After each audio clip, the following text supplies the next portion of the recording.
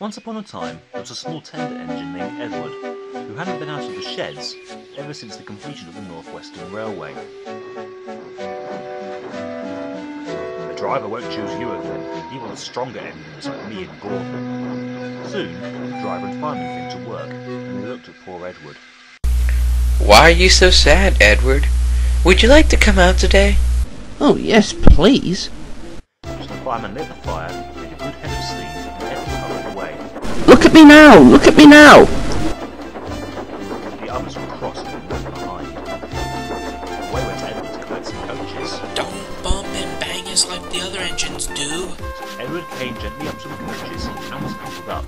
Thank you, Edward. We are glad you are taking us out. Edward to the station. Beep beep! Get in quickly, please. So the people got in, and they waited happily for the guard to blow his whistle and wave his green flag. But he never did. Beep beep beep beep! Where is the guard? Soon the guard arrived, and the train was able to start on time. Edward had a splendid time.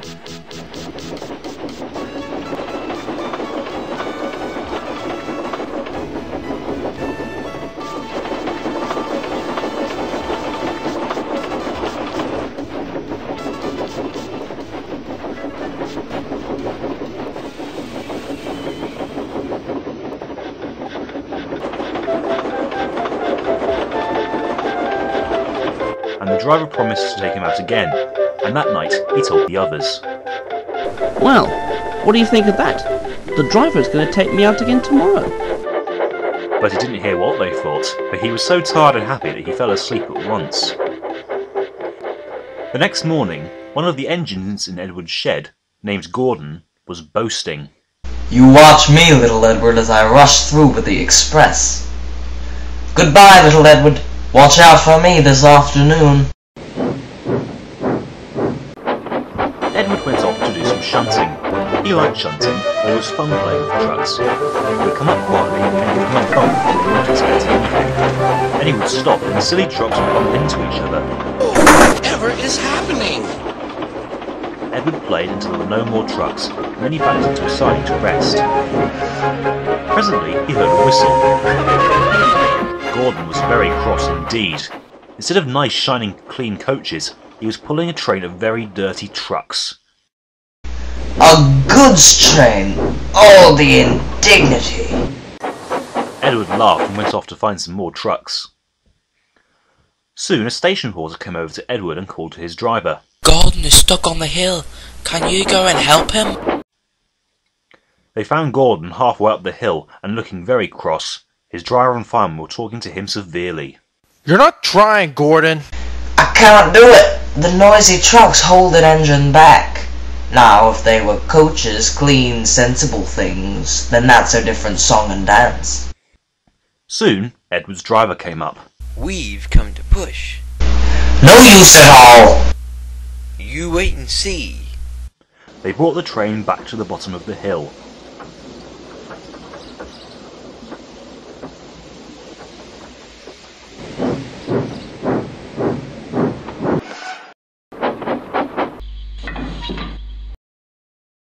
I'm ready. No good! Two engines pulled, pushed. Edward snorted behind the brakeman, and smoke of steam shooting high into the air.